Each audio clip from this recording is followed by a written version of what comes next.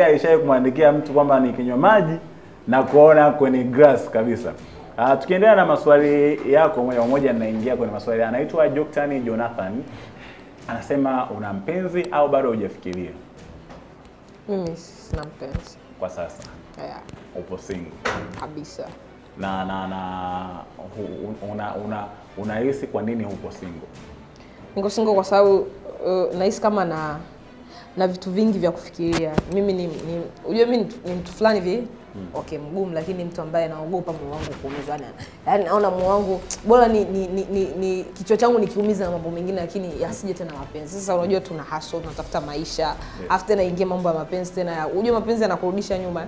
Unaweza kukaa mwezi mzima unaogelea kwa sababu ya mapenzi. Kwa hiyo kidogo nimeona okay, ngoja ni concentrate kwanza kwenye career yangu. Mapenzi yapo yatakuja, lakini aje ambapo nikiwa fresh, niko vizuri kwamba okay, now I want to fall in love. Na tuseme wakati huo utakapofika sasa umesema sasa niko tayari kwa mahusiano.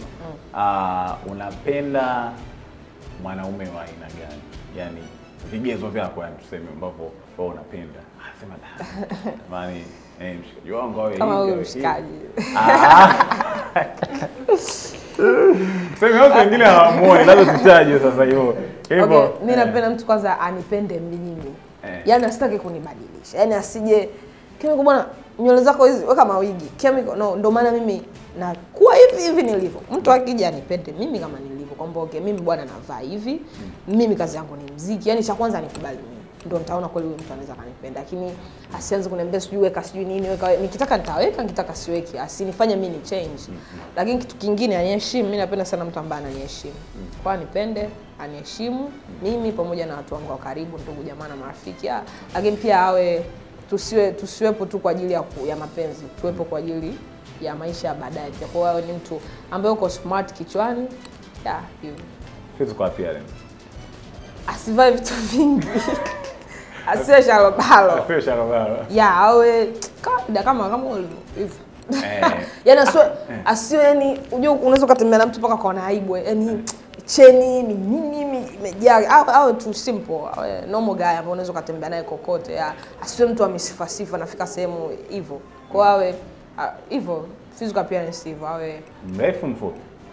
Mrefu. Mfupi. Size ya kati yani nisimzidi bibi. Kwa nini upende mfupi? Mwanaume inabidi awe mrefu. Kwa katika vigezo vyako mwanaume mfupi hakuna. Sijui yani aweje, lakini mimi nisimzidi. Unajua kuna sasa ataongelea katika vipi sasa? Unajua ukimkisi msichana inabidi kulalia. Sasa akiwa nini mfupi na kwa kidogo. Kwa kidogo anipita hata kiasi, lakini nisio nimempita mimi.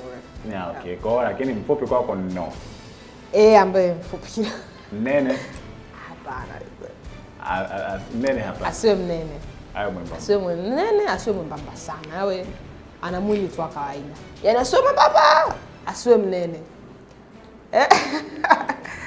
Awe tu yani kawaida, mtu fulani ambaye ana mwili umejengeka kidogo asiwe mbeba vyuma katuna hivi katu hapa. Yaani awe kawaida. Okay. Mweupe au mweusi?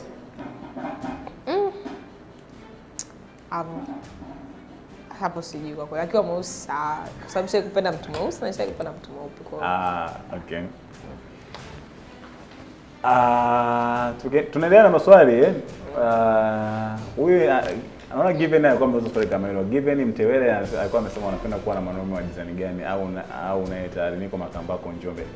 Given ameshatoa vigezo vyake. Amesema anapenda mwanaume mrefu, mweupe au mweusi sawa, ajari na awe ana mwili wa wastani.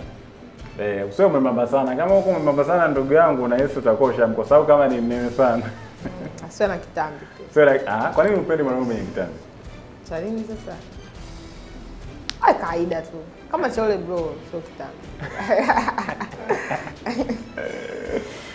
Okay. Anaitwa Philbert Jonathan Kienshambi anakuambia Wanshamba Mleba Kagera. Anapenda. Anasema watazamaji njema kwa watazamaji wote. Najua tupo wengi muda huu tukifuatilia show. Mimi nakubali kinoma. Shukrani sana.